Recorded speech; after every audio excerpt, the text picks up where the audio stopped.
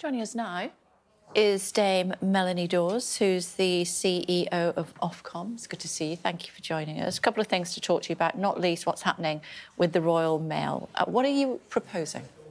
Well, what we're saying today, and we've published a big report with lots of research, as you would expect from us, is that our postal services, letters and parcels, are incredibly important still to us as a country, but we are using them very differently to how we were maybe a decade or so ago. So we were sending 14 billion letters a year in 2012. That's now only 7 billion. So we need to reflect now on what we need from that service, because it just gets more expensive if Royal Mail are passing our homes every single day, but with fewer and fewer letters. There's a risk that we either have to pay a lot more or that the service actually becomes unsustainable. So we're opening up a national conversation on this today. Do you favour any of the particular suggestions that you're making? No more Saturday postal deliveries, potentially delivering every other day?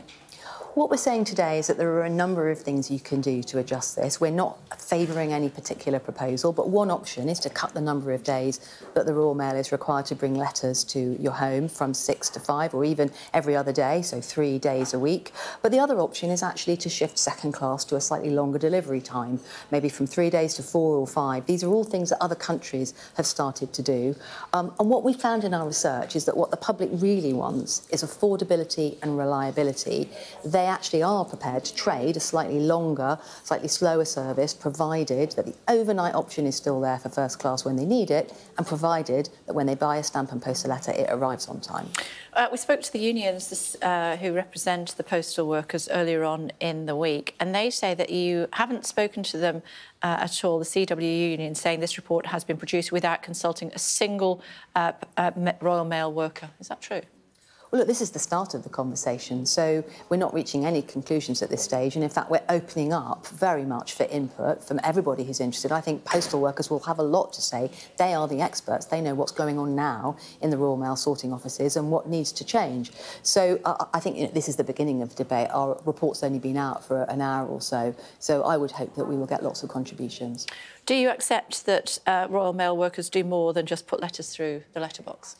Absolutely. As I was saying earlier, our posties are part of our communities, and this is something that we hear all the time. I think we all can recognise that. So it's that broader role they play. But we need to, I think as a country, then, what we need from this service, because you know, we can't have everything. We're increasingly sending things by email or by text or by WhatsApp messages.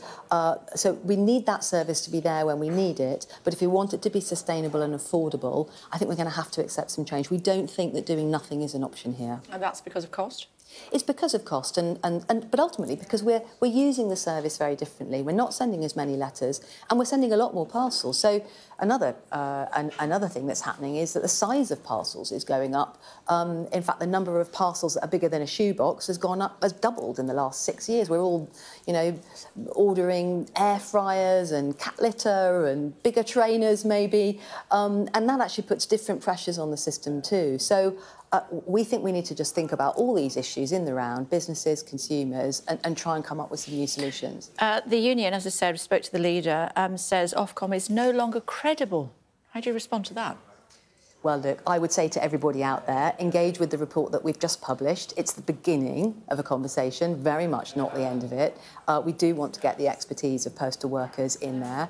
The company needs to input, but really, above all, we want to hear from consumers and businesses about what they need and what they think. And when you do get... How long is the consultation, and when will you make a decision? Well, it will last through to the beginning of April, and then we will come forward by the end of the year with some options. Some things, like changing the number of delivery days, will be for ministers and Parliament, and then there are other things we can do through our regulations or that the company can do. So we'll come forward on that later in the year, very much based on what people have said to us. And while you're doing that, you're also running in tandem. Greater responsibility as far as the BBC is concerned? Yes, so the government announced earlier this week that they're extending our regulation of the BBC, not just to their broadcast TV and radio channels, but also to what they do online through their news app and also their own BBC social media accounts. And I think that's very sensible, because the public are consuming all news, not just from traditional TV and radio, but increasingly in lots of other ways. So that will allow us to take a more holistic view. And what would that mean as far as, say, Gary Lineker is concerned? We wouldn't be regulating individual social media accounts of individuals. It's very much the BBC's own channels. OK. Do you think, a question that I've put to so many ministers this week, non-available today, that the BBC is biased? Well, look, this is such a hotly debated question. Impartiality is, as you know, Kay, a central requirement for all news programming on TV and radio. And the BBC, I think, because of its audience being so broad and because it is our national broadcaster, the responsibility on them is even higher than it is for anyone else. And look, a lot of the time, most of the time, they provide a really fantastic service for us, I think, along with others such as Sky.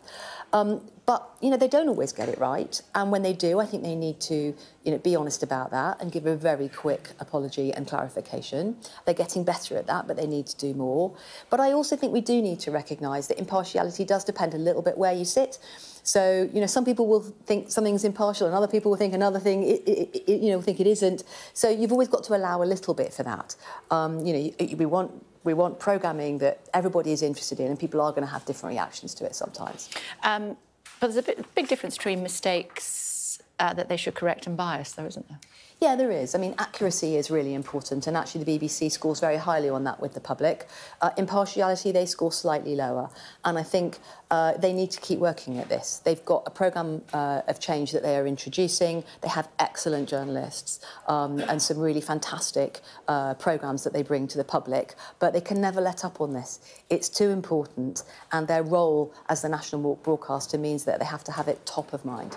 A final thought. How difficult is it to look at, I don't know, the BBC, GB News, other broadcasters that might be somewhere in the middle, and then decide who is doing as they should and who needs to be reprimanded? Well, look, a lot of this is about the audience. So we always take into account who's watching, what they're expecting. What we don't want is some form of uniform broadcasting in this country. There is definitely a role for, you know, organisations like GB News or others that are maybe coming from a particular perspective, provided that for each individual programme they meet our impartiality rules and that they have a sufficient range of views brought to bear on matters of important public policy. So that's what we ask, but they have a lot of flexibility within that. And I think, you know, that's really important, because the last thing we want to do is close down debate, close down opinions, and have some kind of rather sterile and boring media landscape. We're very far from that. OK, it's good to see you. Fascinating stuff. Thank you. Thanks very much indeed.